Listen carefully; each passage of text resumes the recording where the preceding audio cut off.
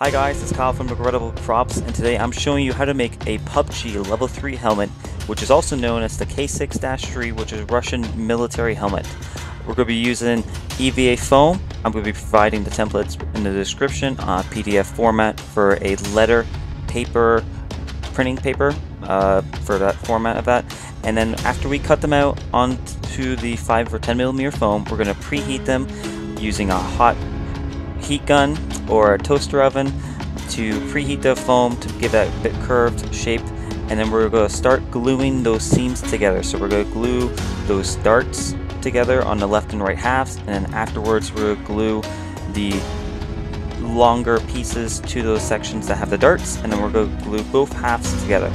Once doing that, you currently see we have the templates here for the face shield, and what we're going to do is you have one side and all you have to do is flip it onto the other, and I'm going to have an indicator on those templates for where you're going to be needing to add some faux rivets, as well as where you're going to be wanting to glue that face shield. Of course, if you want, you don't have to glue to the EVA foam. You can make it able to tilt up or down using some Chicago screws, but in my opinion, or in my build, I did not do that. Once we've cut out the two pieces, flipping them over for the face shield, you're going to cut a 45-degree on that rectangle that has that small, that window section. And then here we have more curved portions. I'm just cutting them out on foam board. You could use Sintra, you could use possibly Warpla or foam. It's more EVA foam itself. I just went with foam board to give it a bit more rigidity to hold it out. That way it didn't flop around under the weight of the plastic that we're going to use. And afterwards you're going to line it up, cut out two of those pieces, and then I'm going to hot glue them into place like you currently see. I just hot glued them on the inside, that way they were secured. Now if you have the floor mat foam pieces of 1 cm or 10mm in thickness, you have this outside strip that goes into the interlocking pieces, the puzzle piece. We're just going to cut off those extra tabs and then use the full length of it or the duration that you need, and we're going to wrap around the base of the helmet. You're going to want to have those pieces that where you're going to have the side that you cut off those tabs on the outside, because you're going to be using some sandpaper or a rotary tool and a Dremel to sand that smooth, and you just want to have it overhanging a little bit so it has a little bit of a lip and flares out. Here I am going to be just marking on my helmet where I'm going to be adding some faux rivets. These areas that I'm marking myself are going to be already added onto your template, and then afterwards we're going to add a large googly eye to connect the main face shield portions to the helmet, and then smaller googly eyes to add like faux rivets. There I just added a piece of black webbing to act as a strap, and then here we got some more oddly shaped templates, but you're going to be using a piece of 5 or 10mm foam as a rectangle, and then the thinner white foam is 2mm in thickness. You can use 1mm, and then you need to do this for 2 of them, and that way you just flip it over for the other side. And these pieces are actually the radio covers for protection for those pieces of the helmet, and then the area where you're going to be gluing it will be marked on your template. So before you actually start gluing all these pieces together, you're going to want to mark out where you need to put everything, from the faux rivets to where you want the face shield to connect, and then where you want these radio protector pieces to cover. Once we have that done, we have every piece that we need made out of EVA foam, except for these two little pieces here. There are 2 tabs that go on the side. That's just more of like on the helmet itself, it's supposed to act as like a stopping mechanism for where it's supposed to rest.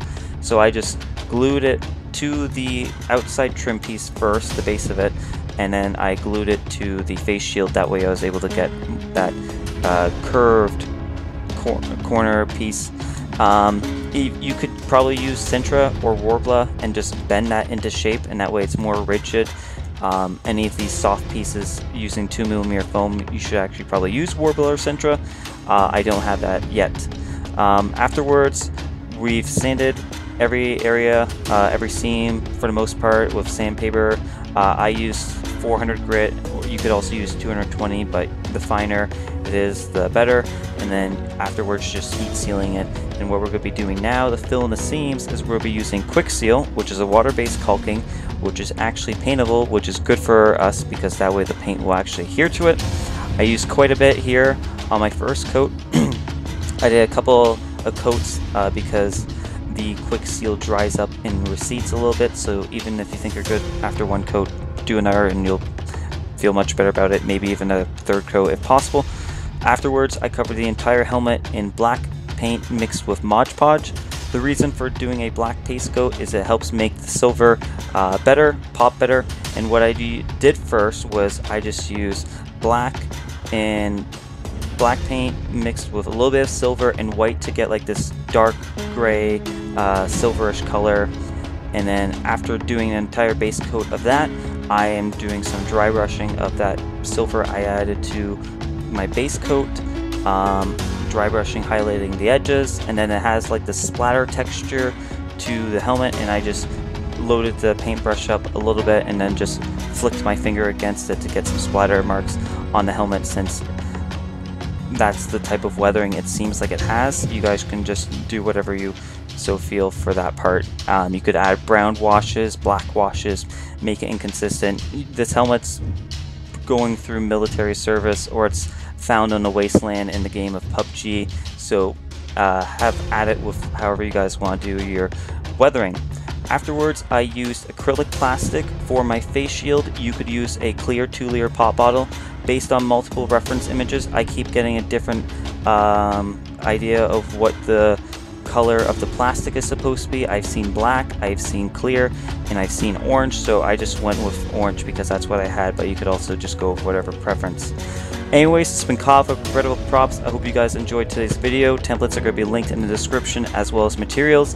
Don't forget to subscribe and like and leave a comment on what you guys would want to see built in the future. I'm going to be posting a build list in my Facebook page, which is also linked in the description. So anyways, have a good day. Bye.